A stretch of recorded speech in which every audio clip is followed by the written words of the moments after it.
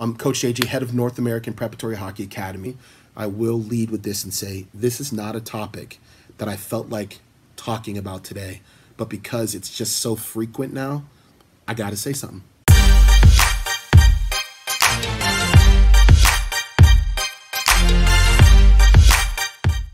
I had an email in the summer last year that came from a parent where her kid was skating with a spring team and a local spring team, and this coach came up to this player and grabbed him and said, "Hey, you don't play for NA Prep," and like took the sticker off this kid's helmet. Like, that's where we are with this now. Like, that's what's going on. How much more petty can we be? I don't know what to say. I think the bottom line for me is that it doesn't matter where a kid plays as long as he's playing. There's one rink that's open year-round in this entire state. And we're going around and putting them in a really hard spot to be put in the middle to choose. That's not a good place for a little kid to be. This kid was 9 years old, and you skated over to him, you took him by the helmet, and ripped a sticker off. This is not like the only story I've heard of this. I mean, I've heard people tell them to take their sweatshirts off, their jerseys off, hats off, anything that has anything to do with NA Prep. Like, enough is enough. We are just a small hockey academy that takes a very big interest in player development.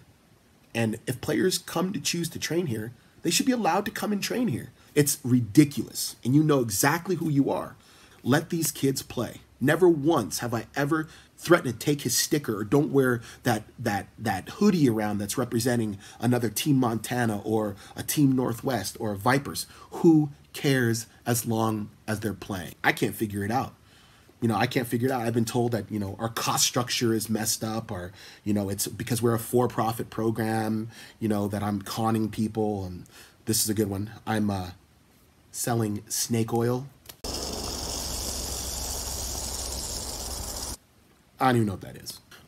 But I hear all this and I'm just like, are you kidding me? Like, where else can you go in this state for $99 and get 4.5 hours of ice time and fun instruction, and your kid has a good time? And most of this stuff is being done by people that have never even been associated with our program, never even tried it, never even stepped on the ice. They just sit along the boards, blackballing and blacklisting and saying as many negative things they can about myself, about our program. Like, when's it going to end? Because I can tell you one thing, we're not going anywhere. We now have 800 participants that have played with us since the concept in 2017. 800. That's more kids than some have in their entire program. So what is the beef? What's the mix-up? This program may not be for everybody, and that is okay. But for the ones that come, they come for a reason.